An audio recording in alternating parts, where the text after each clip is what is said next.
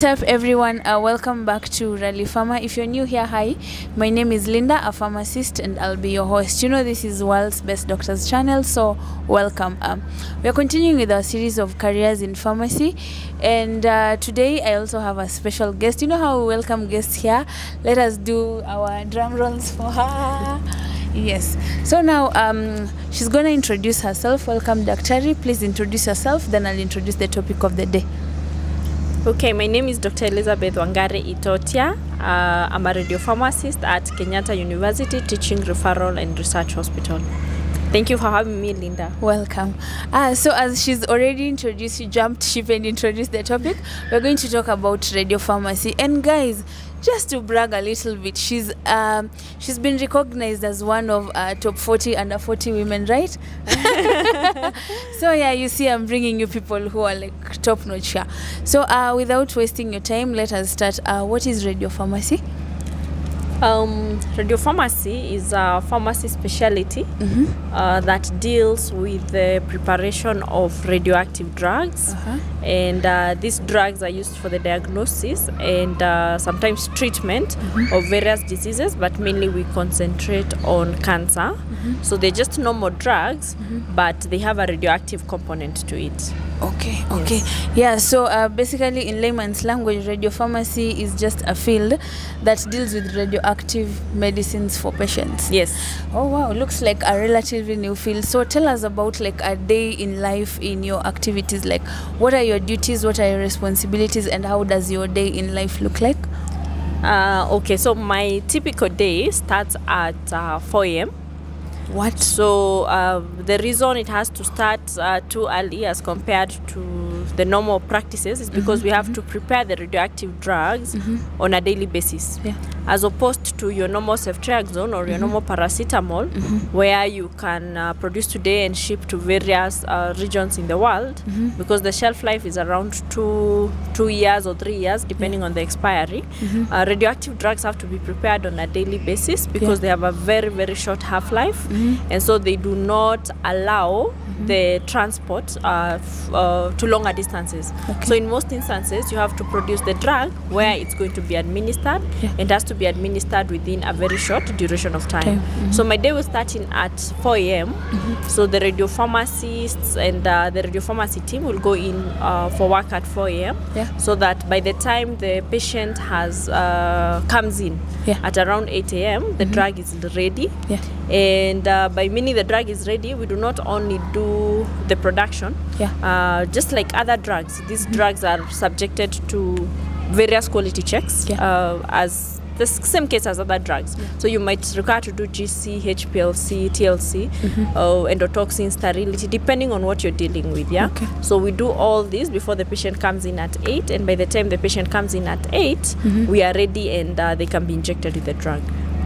Okay, so now what time, since you start your work at 4 a.m. Yes. What time does your work stop? Do you go until all the way in the evening, or no. No, I'll go in at 4 a.m. and then probably by noon, 1 p.m. I'm out. Okay, good, good. So now I just want to ask more about now this preparation of radionuclides. So is it a risky procedure, and what are the risks involved in preparation of this? Are they the same risks that are involved like chemo or something of the sort? And how do you like protect yourself against that? Because you know these are radioactive substances, they have the potential of actually affecting you. Okay, sometimes people see as if, I feel people see it's more dangerous than it actually is. But there are various measures that have been put in place, both by the Pharmacy and Poisons Board, by the Radiation Protection Board, and worldwide by the International Atomic Energy Agency, on the safety measures that should be in place before a facility can start producing radioactive material. For example, during the production process, there is nowhere where we are exposed, especially for PET radiopharmaceutical. There's nowhere where we are actually exposed to the radioactive drug. Okay. Everything is done inside facilities we call hot cells. Yeah. And a hot cell offers shielding. So shielding means the radioactive material, because radiation is energy that moves. So it just stops the radiation from getting to you. When you're doing quality control, we do get exposed a bit, but the amount of radiation that we get exposed to is probably similar to what you're exposed to on a day-to-day basis from the background. So those measures are in place, but of course you cannot produce radioactive material if you do not have the necessary shielding. Yes. So shielding is our major aspect. The other thing we talk about when it comes to radiopharmacy is time and distance. So when you are in the radiopharmacy, it's not time to give stories. You work very fast so that you spend as little amount with the radioactive material as is possible. We also talk about another aspect of distance, where you do not withdraw the normal way you withdraw your normal drug. You have to work behind a lead shield. So those are some of the measures. Of course, there are many other things that have been put in place to ensure our safety. But those are some of the things. And the exposure we get, I can confirm, it's really probably slightly higher than background, especially if you're doing quality control or if you're doing the dose drawing. But if you're doing the production, you basically get zero exposure. You just get the background. Now let us look at now radiopharmacy as a career. You're one of the actually pioneers in this field.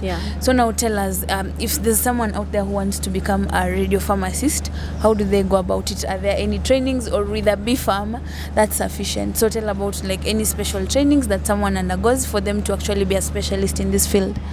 So radiopharmacy is a bit different from the normal pharmacy. Yes, it's normal drugs, but some of the concepts that you deal with in the radiopharmacy are not concepts that are taught at B-Pharm level. It's true. So a lot of stuff is very new. Even the names of the drugs themselves, they are things we have probably not come across. You probably have only come across iodine 131.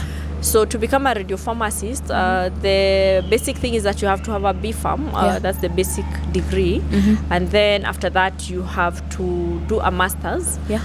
So there's a master's course in radiopharmacy. So it's a specialization, just the same way you can do industrial pharmacy, clinical pharmacy. So there's radiopharmacy. Unfortunately, there's not a university in Kenya that offers the training.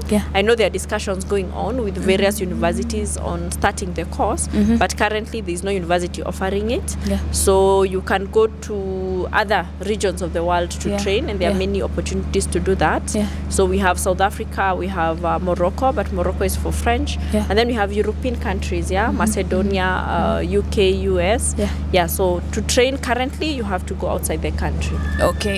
So now thank you for the introduction about how someone becomes a radiopharmacist.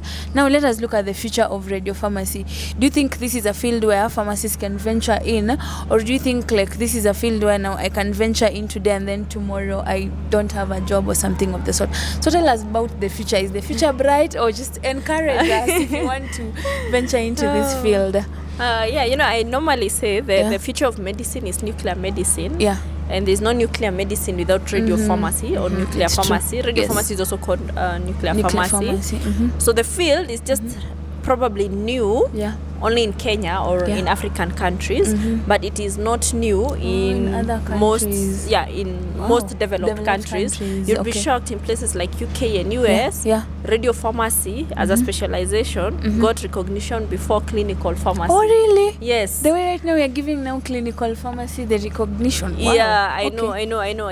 So it's there is hope, because now you see if even public facilities in this country are investing in such facilities where radiopharmacy can practice. It's just a matter of time before we have each and every private hospital in the country or even counties having radiopharmacy. And what I normally even tell some of my mentees is that sometimes you're not only trained for Kenya, you're trained for the world. So long as you help a patient, really, it must not be here. And the opportunities are numerous. If you're to Google today, one of the realest profession or those people who are on demand anywhere you go in the world, as long as there's nuclear medicine, are radiopharmacists. Radiopharmacists. Yes. So you find bodies like the International Atomic Energy Agency are investing heavily in the training of radiopharmacists, because there are very few, not only in Africa, but in the world, there are very few. Yeah, so there's a heavy investment on that, and that's just to show you that that's where the future is. That's where the future is. Yeah. Okay, let us look at some of the challenges that you faced, especially now starting up a department from scratch. Were there challenges that you faced? And I know, like, when you come out of school, it's always theory, and not the practical. So tell us some of the challenges that you actually faced in coming up and setting up, like, this department from de novo. Hey, the challenges were a million, you know, and some we are still overcoming up to date. Some of them being probably no one has such a facility in Kenya, so you have nowhere to benchmark. I know we have one in a private facility, but it's not exactly what is there at KU.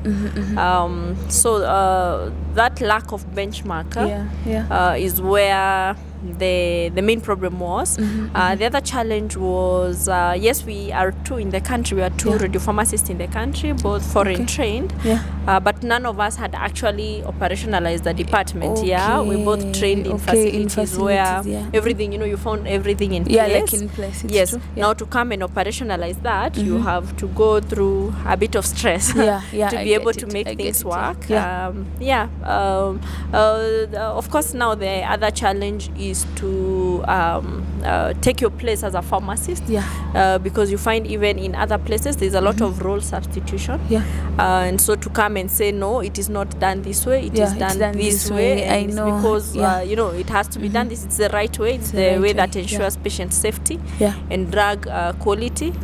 Sometimes that is faced with a bit of resistance. But as a pharmacist, you have to stand your ground. Yes, you have to stand your ground and just make sure that things are done the right way. But in the process, also learn from others, because there's always something to learn from someone else. Yes, and also these are some of the challenges that actually pharmacists face outside here. Most of the challenges, because, you know, sorry to say, but this is the reality. In most places, people don't really know what pharmacists do. So now when you come as a pharmacist and you want to establish a new department, I know there's a lot of, like, resistance that you face.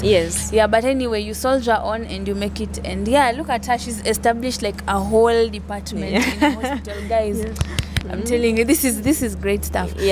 So now finally we are coming to the end of the video, and I want you just to give my viewers a parting shot. You know, there's so many, like, jobless pharmacists outside there. So now if there's any, like, jobless pharmacist who wants to venture in the field of radiopharmacy, what can you actually tell them? How can you encourage them so that they know, like, at the end there's the future? That's actually a hard question, but not only in radiopharmacy, but in any field that you think you might excel in, or that you've identified is your niche, because what we've identified your niche is clinical, it's industrial, it's hospital. It's doable. But the key message or the key lesson I've come to learn is that your network is your net worth. It's true. So as a jobless pharmacist, as a pharmacist who has recently finished internship and you're looking for a job, you need to network. It's true. You need to make people know you're looking for a job, but at the same time, we need to see the value that you can be able to bring. So network, but at the best of it all, because you might network and get to those interviews, but you do not shine in them. So believe in yourself, and everything is doable. Okay, now one last question. As someone who's been top 40 under 40, how does it feel? And you're even barely 30. Like, tell us, how is it? Like, has it opened doors for you and stuff? Just tell us about that, like, whole experience in like 5 minutes, and then we close. 5 minutes a lot.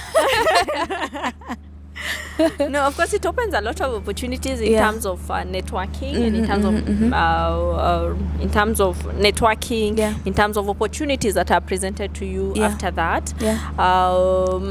So it actually does. So many it has come with opportunities. When you're recognized like that, people start saying, oh, kumbe she can do it, you know.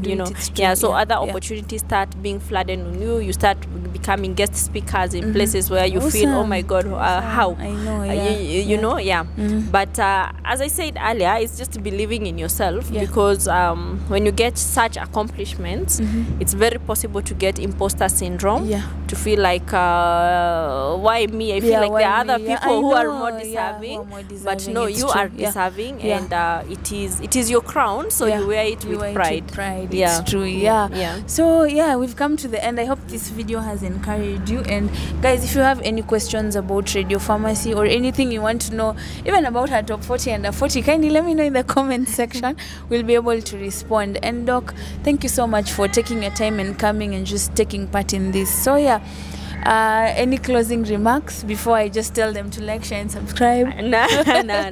No, you're good. In case anyone wants to do Radiopharmacy, I'm reachable, very reachable. So is it okay for me to leave your Instagram page here or your email, so that if someone out there wants to reach out to you, they can do? So I'll leave them in the comment section and the description box, so make sure you check them out. So thank you so much guys for watching. I'll see you on my next video. Bye bye.